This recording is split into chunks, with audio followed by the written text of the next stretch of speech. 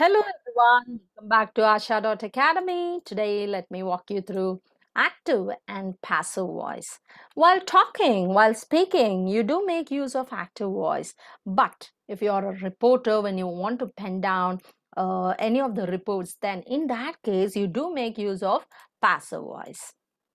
So what are all the rules to change active voice into passive voice? There are a few rules.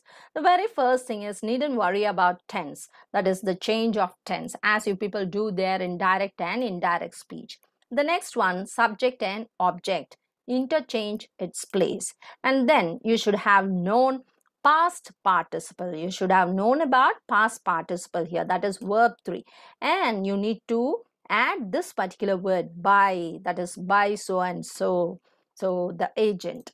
And then present, past and past participle, that is verb 1, verb 2 and verb 3. You should have known about that one. Only then you can transform one sentence into another. For an example, Albert broke the slate.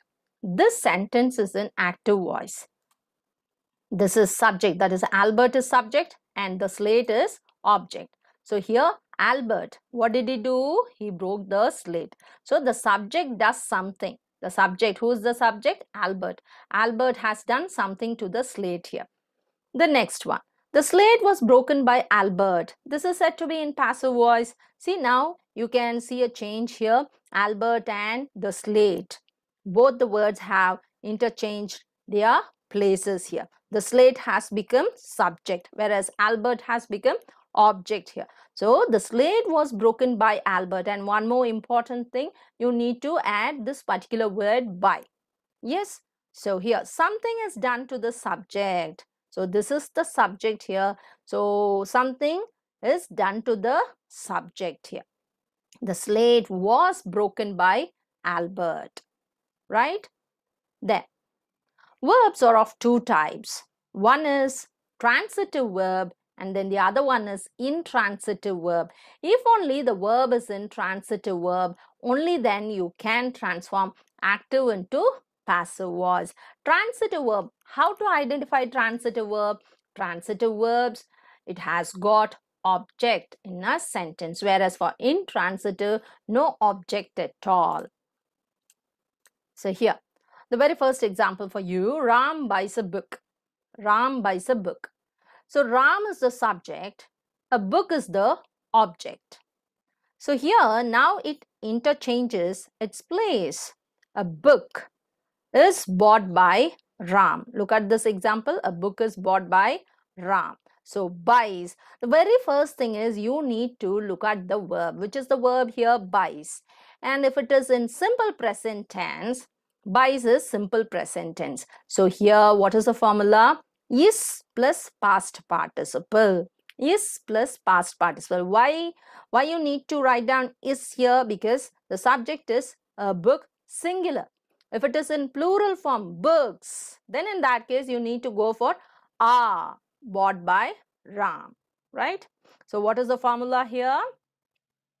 Present tense, yes or yes, you need to go for is or am or are plus past participle. So when you get I in the subject, you need to go for am. Then the next example, Ram bought a book. So which is the verb here? Bought. So past tense. For past tense, what you need to do? Was plus past participle. A book was bought by Ram. And again, if it is books, then in that case, you need to write down books were bought by Ram. The next one, Ram will buy a book. This is in simple future. Then, a book will be bought by Ram. See, look at the change here. Will buy has been changed into will be bought. Ram is buying a book. See, when you do get continuous tense, present continuous or past continuous, then in that case, you need to add EING, that is being, the word being. A book is being bought by Ram. Then, Ram was buying a book, past continuous tense. And how to go for a change? A book was being bought by Ram. So here what you need to do, When you get books, then in that case, you need to go for books were being bought by Ram. Okay. And now the next example.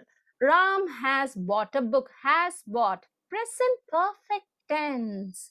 So in that case, what is the formula here? A book has been bought by Ram. So a book. That's the reason why has. Singular means has. If you do get books, then in that case, what you need to write down? Have. Books have been bought by Ram.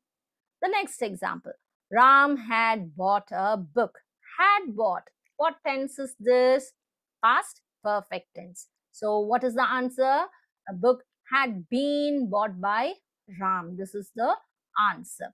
And here again, you needn't go for any, that is, you needn't worry about has or have. Past perfect, you will be having had been bought only. Then the next one. Ram will have bought a book. Will have bought a book. So this is future perfect. Future perfect. So what is the answer? A book will have been bought by Ram. Will have bought will be changed into will have been bought. Then Ram would buy a book. Ram would buy a book. So here this is the conditional clause. A book would be bought by Ram. See, throughout the sentences, you can see a transformation of buy into bought. That is past participle of this base verb. Ram would have bought a book. Ram would have bought a book. Perfect conditional. So how can you change this sentence? A book would have been bought by Ram. And when you do get modal verbs, can or may, might, could, so on, in that case, what you need to do? A book can be bought, may be bought, might be bought. Yes? Then the next one. Ram is to buy a book. To buy. So what is this? Infinitive. So in that case, what you need to do? A book is to be bought by Ram. A book is to be bought by Ram. And now, if you do get two objects in a sentence, the teachers gave books to the children. So the very first object is direct and then IO and DO. So direct object and indirect object. So here you will be getting two answers. Books in plural form. So books were given. See, look at the verb here, gave. So this is in simple past tense. So in that case, you will be writing was or were. Since this is in plural form, you need to go for were. Books were given to the children by the teachers. Then the children were given books by the teachers. The subject has been written here in the object's place, right? As an agent here. So we do get two answers for this one. Then the next one. Who teaches you English? This is an interrogative type. When you do get who, the word, interrogative word, you need to start with this one. By whom? By whom are you taught English? So what is the past participle of teach? Taught. Yes. So what is the subject? You. What is the object? English. By whom are you taught English? And one more answer for you. By whom is English taught to you? By whom is English taught to you? Then verbs followed by prepositions. When you do get prepositions, you need to retain that preposition here. Krishna laughed at her. So what's the answer? Her must be changed into she. Her must be changed into she, and laughed is in past tense. So you need to go for was plus past participle. She was laughed at by Krishna. You need to write down as by Krishna, the agent. Yes, the doer of the action. By Krishna. Then, intransitive verbs used in imperative sentences. Intransitive. Intransitive means a sentence, a word, a sentence which doesn't have any object at all. Please come here. We don't have any object, but it is understood. Someone is telling to someone else here. Is that not? So here, you are requested to come here. Please. Just because of this word, please, we need to write down requested. You are requested to come here. Add this infinitive to plus base form. You are requested to come here. Then, imperatives. Look at the imperative sentences here. Open the door. How to transform this one? Let the door be opened. You need to make use of this particular word let. Let the door be opened. Yes, open must be written as opened. Be opened. Another answer. The door should be opened. The door should be opened. The next one. Speak the truth. Again, for this imperative, you do get two answers. Check it out whether your answers are right. If you have written, yes, pause this video for a while and write it down and then check it out. So speak the truth. Let the truth be spoken. The truth should be spoken. These are all the answers. Interrogative sentences, that is question type. Do you see a stranger? Do you see a stranger? How to transform this one? So what is this? This is simple present tense. Is a stranger seen by you? So here subject and object interchange their places here. Is a stranger seen by you? What is the past participle of see? Seen. So it is in present tense. So simple present tense. Is a stranger seen by you? That. Had they helped you? So what tense is this? Had they helped you? Past perfect. Right? Had you been helped by them? They must be changed into them here. Had you been helped by them? The next one. Who will receive the letter? Who will receive the letter? So simple future. By whom will the letter be received? By whom will the letter be received? This is the answer. Then the next one. So look at this one. Tense, active and passive. So here the chart has been put up, simple present tense. Then in that case, you do get by or bys according to the subject. Then you need to go for is or are, am plus past participle. So what is the past participle of by? Bought. And simple past, bought. Then you will be getting was or were plus bought. That is past participle. Will buy, will be bought.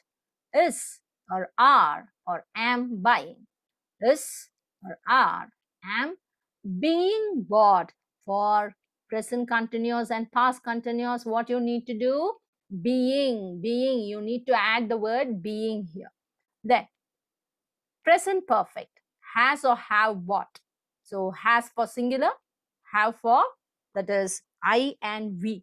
When you get I and we, then in that case even you will be having have. Whereas he, she, it and any of the names, then in that case you need to go for has. So what's the answer? Has or have been bought. Past perfect, had bought or had been bought. Future perfect, will have bought, will have been bought. Conditional, would bought, would be bought. Perfect conditional, would have bought, would have been bought. Models, may or might or can or could plus bought. Then again, may or might, can or could plus be bought. Infinitive, to buy should be changed into to be bought. And you don't have tenses, that is passive voice for all these tenses. Present perfect continuous, past perfect continuous, future perfect continuous and future continuous. You don't have passive voice at all. So here, if you look at this chart, it would be very easy for you to understand it here. Tense, active, passive. So here, barring present perfect continuous, past perfect continuous, future continuous, and future perfect continuous, you do have passive voice for all the other 8 tenses. Out of 12 tenses, you do have passive voice for 8 tenses here. And children, I do believe that you must have understood active and passive voice very clearly. If you do have any doubt, please type it there in the comment box. Thank you. Thanks for listening to me patiently. Please do like, share, and subscribe. Bye-bye.